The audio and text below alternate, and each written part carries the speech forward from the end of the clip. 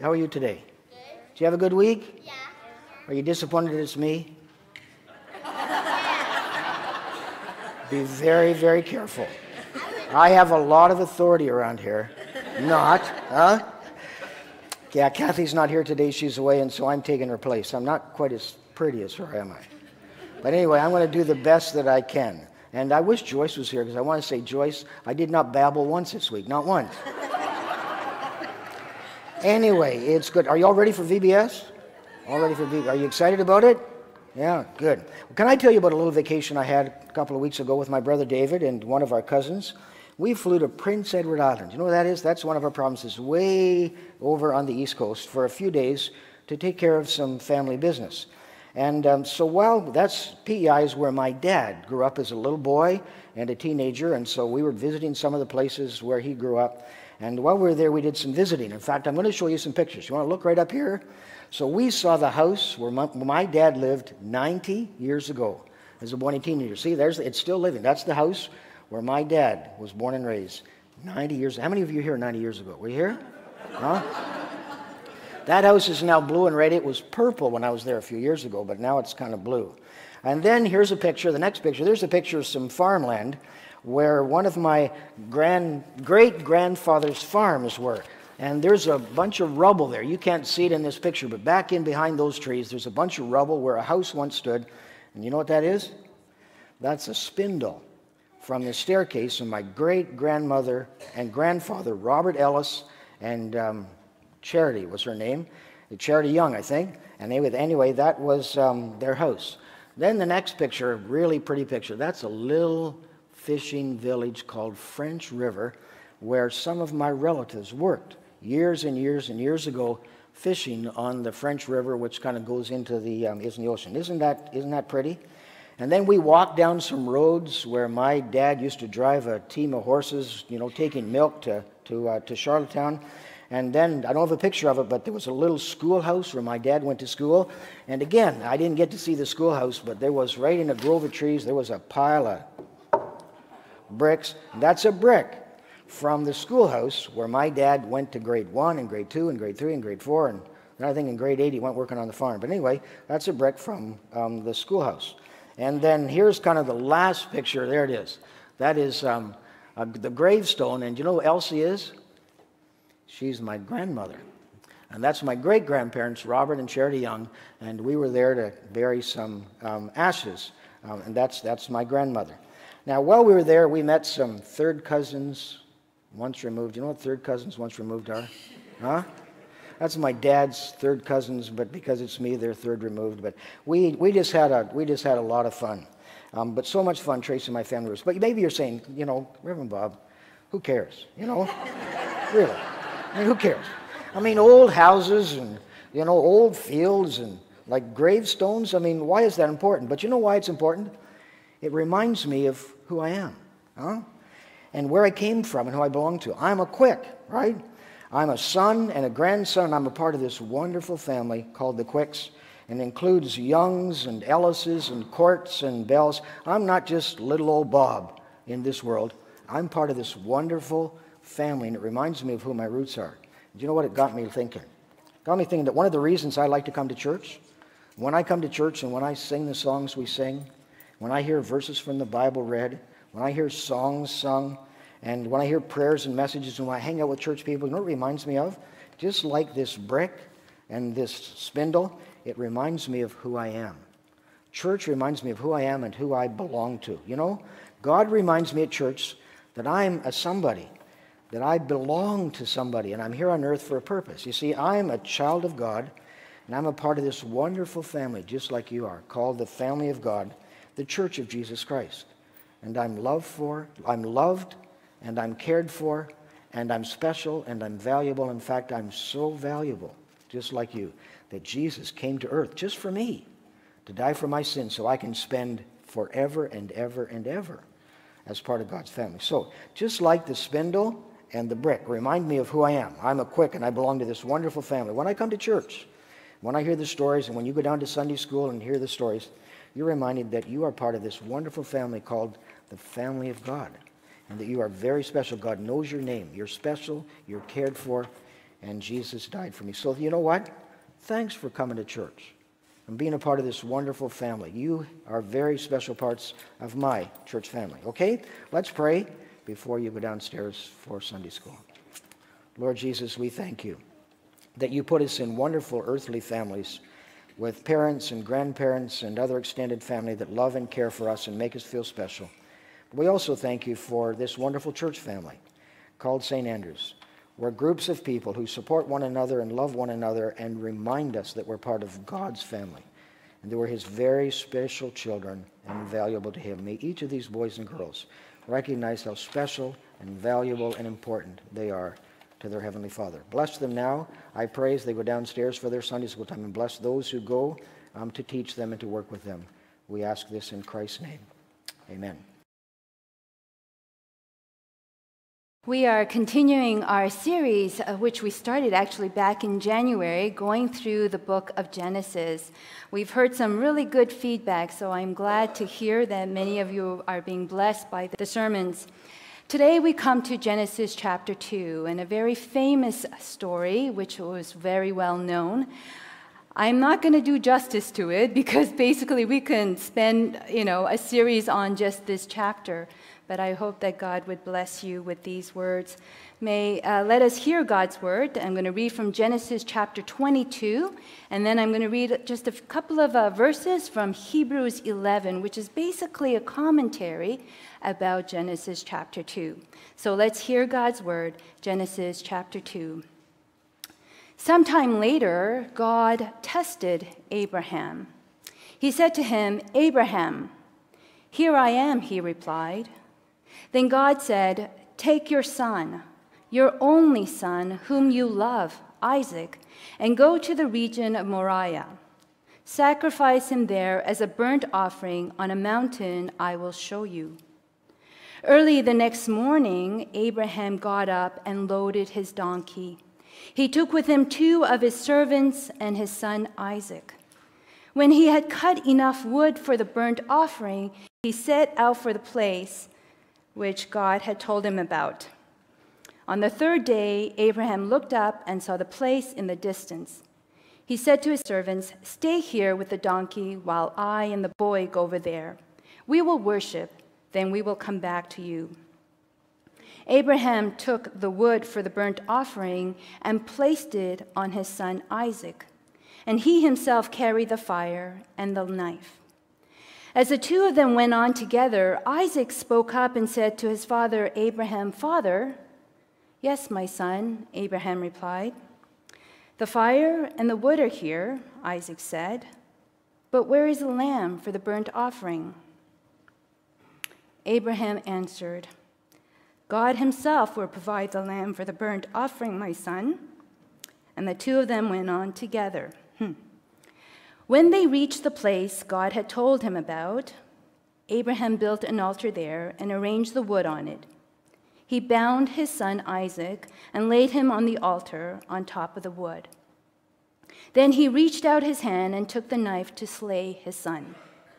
But the angel of the Lord called out to him from heaven, "Abraham, Abraham."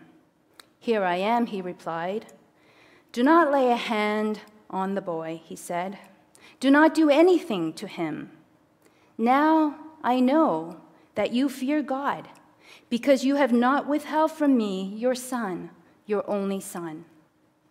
Abraham looked up, and there in a thicket he saw a ram caught by its horn. He went over and took the ram and sacrificed it as a burnt offering instead of his son. So Abraham called that place, "The Lord will provide." And to this day it is said, "On the mountain of the Lord it will be provided."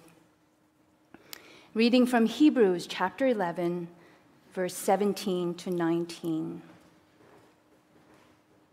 By faith, Abraham, when God tested him, offered Isaac as a sacrifice. He who had embraced the promises was about to sacrifice his one and only son, even though God had said to him, "It is through Isaac that your offspring will be reckoned." Abraham reasoned that God could even raise the dead, And so, in a manner of speaking, he did receive Isaac back from death. Here ends the reading of God's holy word.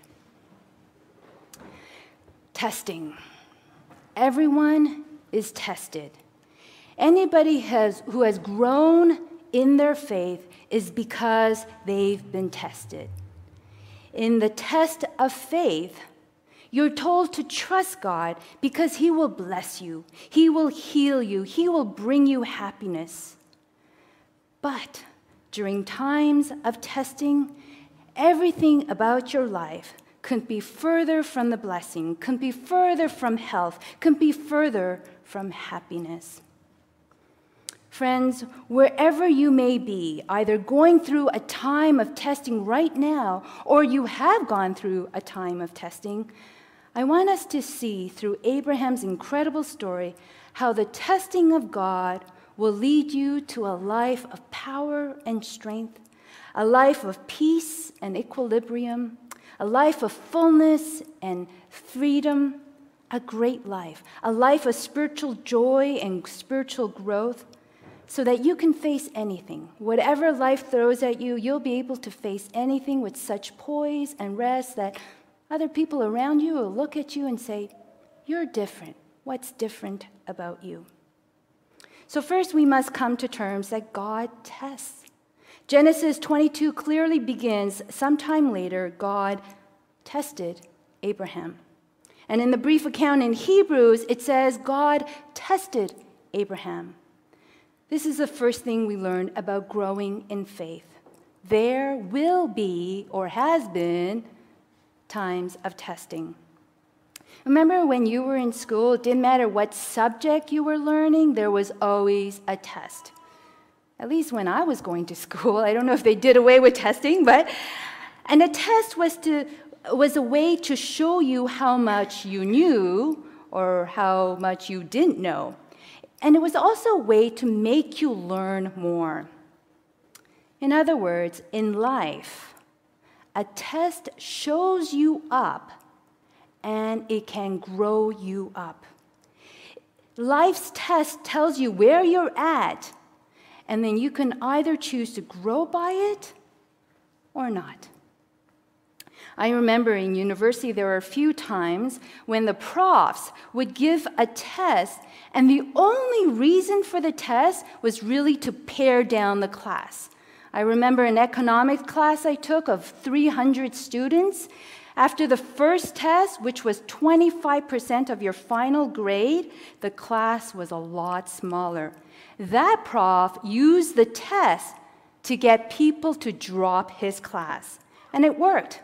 Because if you fail that first test, it's 25% of your total mark, which means you're not going to get anything higher than a B to begin with, right? So a lot of people dropped the class. That is not the way God tests. But the majority of the reasons why when you're tested, is to learn stuff. The reason why teachers administer tests is so that their students can learn. So they prepare you, they tell you what's going to be on the test, and they train you for the test so that you can grow in knowledge, grow in understanding. It doesn't just show you up, but it makes you grow. Regardless of how tests are administered, tests are not fun. They are horrible things. Tests make you nervous. You can't think of anything else but that upcoming test. It just kind of hangs over your head until it's done. But because they're so unpleasant, they are effective.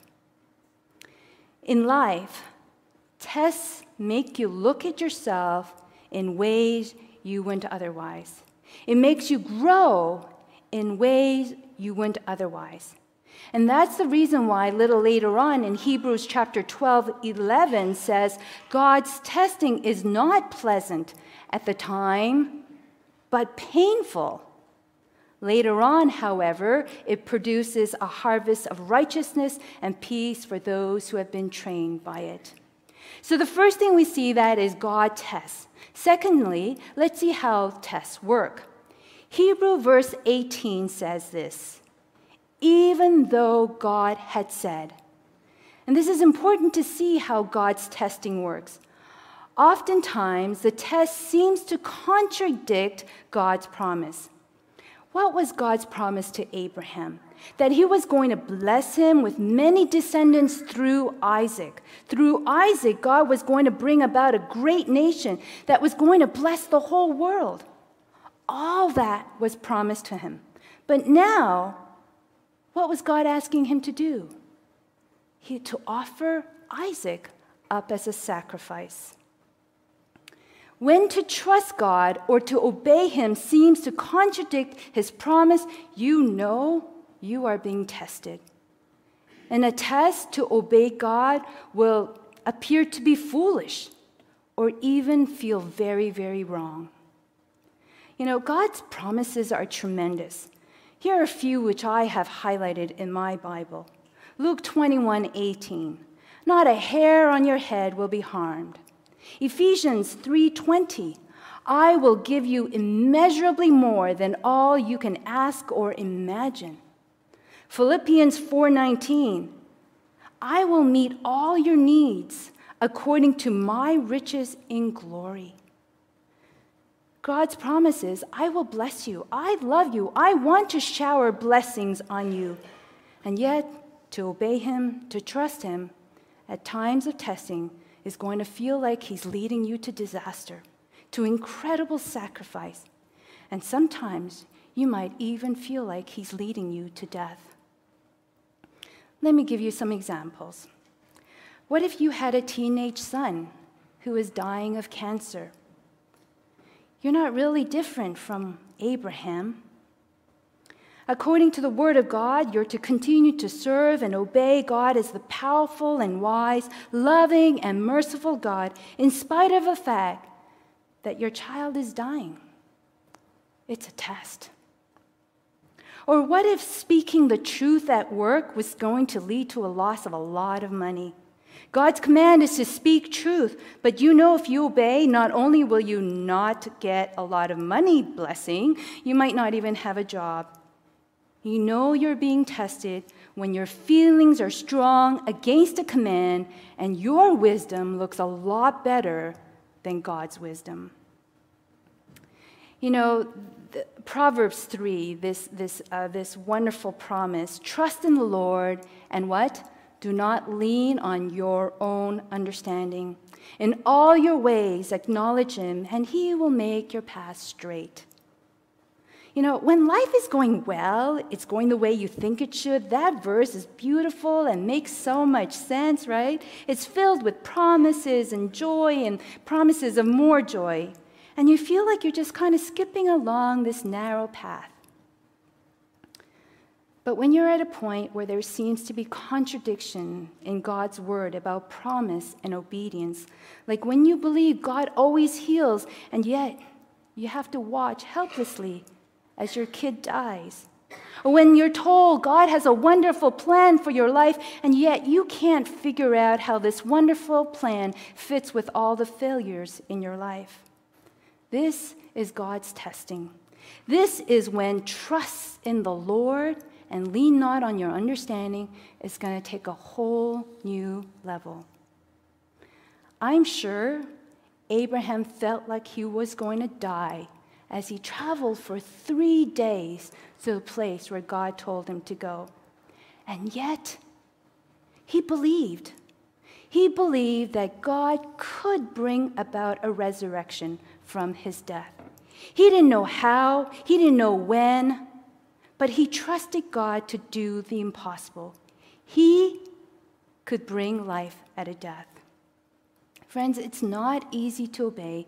It's easy to choose not to listen, not to tell the truth at work because no one else is going to expect you to. It's easy to choose to give up on God because you feel like he took your child away. It's easy to choose that. But if you choose not to move forward in obedience, you're refusing to trust God. And you know, Job in the Bible, this was Job's test as well. Satan said to God, the only reason Job is obeying you, serving you, believing in you, worshiping you is because things are going well for him and he is blessed. But Job continued to obey God, continued to worship God, even after all was taken from him. So the first thing we learn is that God gives us tests. Secondly, the nature of the test is that often what we need to do when we need to trust God, to listen to his command, will feel like it's a contradiction to his promises, to his blessings. Thirdly, why does God test us? Let's see why he tests us. In Genesis chapter 22, verse 2, God says to Abraham this. He said, "Take your son, your only son, whom you love." Why did God say your son, your only son? The fact of the matter is that Isaac wasn't Abraham's only son. We know this. Who was Abraham's other son? Ishmael. But the point of the matter is this. As far as Abraham is concerned, Isaac was his only. Isaac was the only of his life. A commentary by A.W. Tozer said, Abraham had become the love slave of his son. Isaac was at the center of Abraham's life. Remember earlier I say that God's testing shows you up? God's testing shows us what our onlys are. It shows me what really is at the center of my life. If only I was married, everything would be great. I know that's not right now. Sorry, honey, I know. But what is your only? If only I can achieve a certain status in my career. If only I had so much money. If only I had a certain kind of beauty. If only, then my life would be fine. Sometimes, in our effort to grow in our faith walk, we try very hard to live a good life and to do Christian work and to serve and to grow. But if even that becomes your only, there's an incredible danger. If all the other things go out the door in the name of doing your Christian duty, it's going to sap you of your energy and of life. When your Christian service becomes your only rather than trusting in the grace of God, then you're in danger of becoming like the Pharisees whom Jesus rebuked over and over again. So there's nothing wrong with these onlys in general. But when they become your onlys, it is no longer a good thing. When those things become your only, they're going to drive you to achieve it. And if you don't get it, you're going to be in despair, you're going to be angry, you're going to be bitter. Or if that only is threatened, you're going to be incredibly filled with anxiety. In Jeremiah chapter 17, he says this. He said, "Blessed is the man who trusts in the Lord, whose trust is the Lord. They are like a tree planted by water. They do not fear when he comes.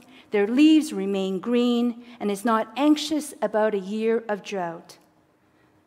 Friends, the question is, where is your trust? Is it in you? Is it in the blessings? Or is it in the blesser? So then finally, how do we pass this test? How can we obey even if it looks like death awaits us if we obey? When choosing God doesn't look like it's going to lead to blessings but to death, how do we pass this test? Abraham passed this test two ways. One is that he reasoned.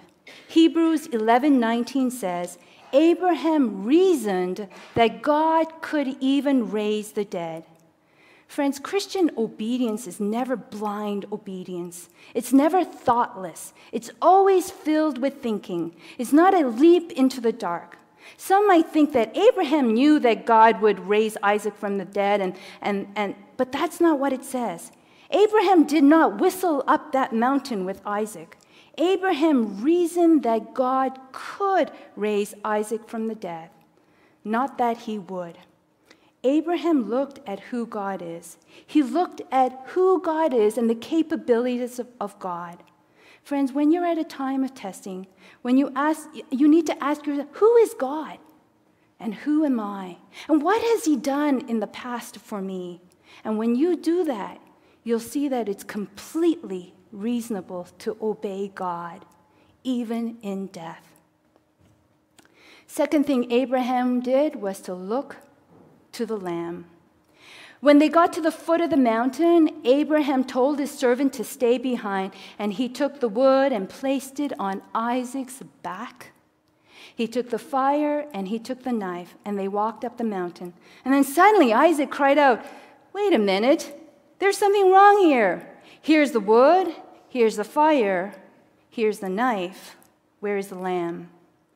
And what did Abraham say? God himself will provide the lamb. Abraham believed. He believed that God would provide. So then, how do we pass the test? First, we must reason. We must reason that it's foolish not to obey God, not to trust God, the God of the universe, the one who knows everything, the one who sees everything. It's unreasonable not to obey him. And secondly, we must look to the lamb. Abraham believed God could provide a lamb. We, on the other hand, are at a far more advantageous position than Abraham was, because God has already shown us the lamb. Abraham and Isaac climbed Mount Moriah. Mount Moriah was where the temple was built, which means it was right next to Calvary.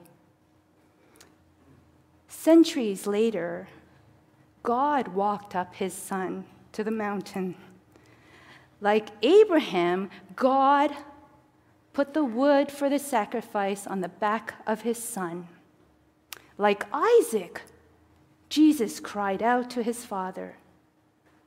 But unlike Abraham, God gave up his firstborn, his only son, as a sacrifice for sin.